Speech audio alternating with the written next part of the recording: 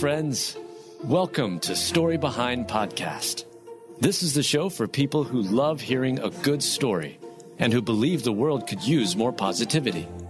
We're the team behind GodUpdates and God 2, and we hope these weekly short stories will brighten your day.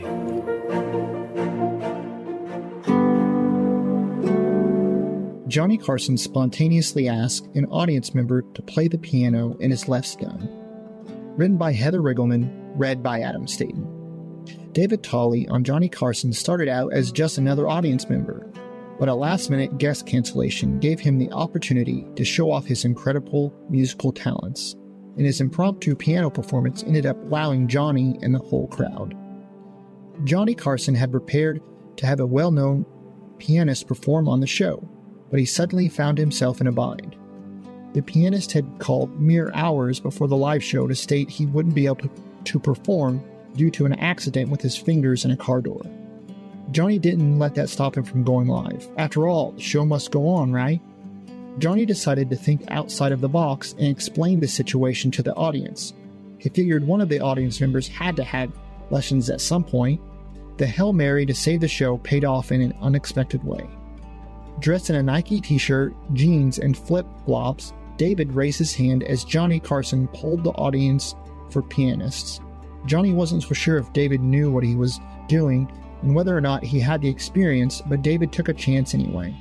He even made jokes David obviously would have been better dressed had he known he would be on TV.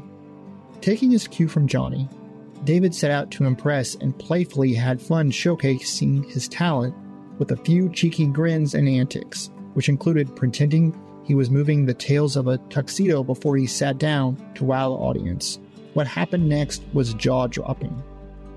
David performed Memory from the production of Cats while taking the time to wink at the audience and grin because no one expected him to play so well. Just when it seemed the performance would come to an end, David grinned and pointed at the keys. He earned applause and a few laughs from the audience as he continued to finish up his performance.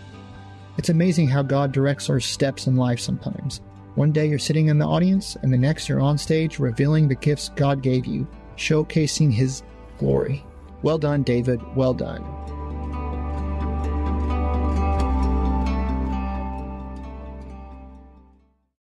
The greatest red carpet you'll ever walk is through your front door. We're Dr. Josh and Christy Straub, marriage and leadership coaches and hosts of the Famous at Home podcast. With a realistic, grace-filled look at the struggles families face today, we cover topics designed to help you become a rock star under your roof, set healthy rhythms between work and home, and build a rock-solid marriage. To listen now, go to lifeaudio.com or search Famous at Home on your favorite podcast platform.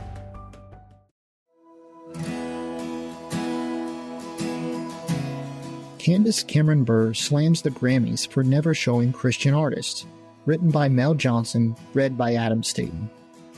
A Candace Cameron Bure comment on Instagram put the Grammys on blast, calling the show out for never highlighting Christian artists. According to reports, 12.4 million people tuned in to watch the 65th Grammy Awards on February 5th, 2023. But according to a comment by Candace Cameron Bure in her Instagram stories, the outspoken Christian celebrity was not one of them. As with any big award show, there was always a ton of buzz around spotting nominees on the red carpet, but Candace pointed out some of the names that never seemed to get any coverage. Not podcast related, but today are the Grammys, and can we see some of the Christian and gospel artists on the red carpet, she asked?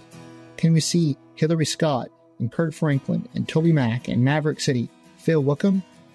I would really like that.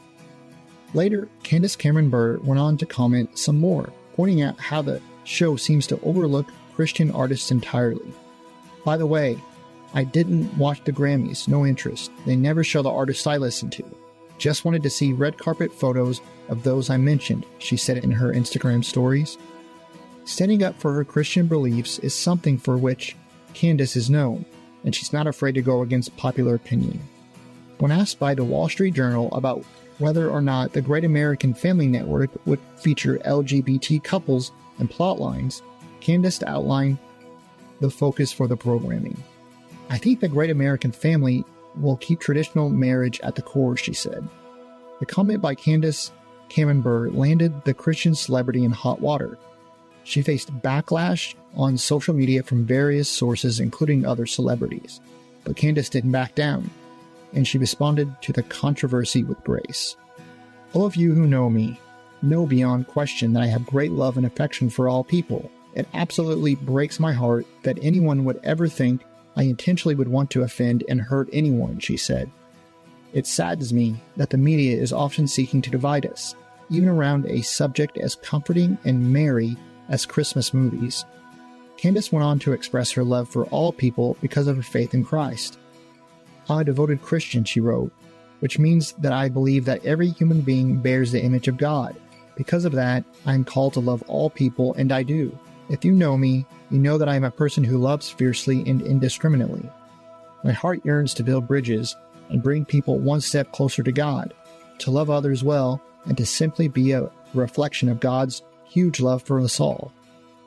And Candace Cameron Bure went on in her comments to point out that love extended even to those persecuting her for her traditional values. To the members of the media responsible for using this opportunity to fan flames of conflict and hate, I have a simple message for you. I love you anyway, she wrote.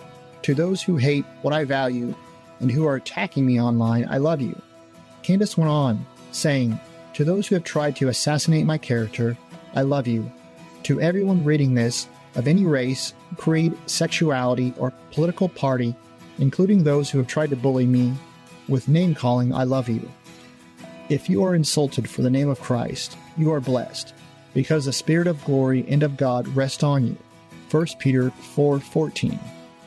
But I tell you, love your enemies, bless those who curse you, do good to those who hate you, and pray for those who mistreat you and persecute you. Matthew 5:44.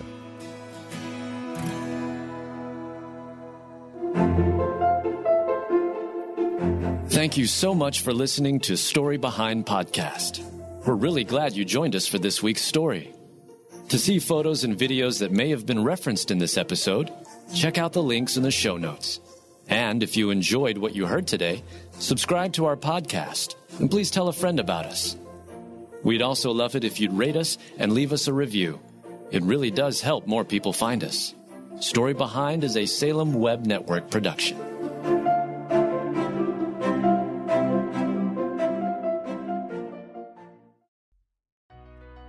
Hey, happy Valentine's Day, Gospel Ranters. We're doing a special Gospel Rant series February 12th, 19th, and 26th called What's Love Got to Do With It?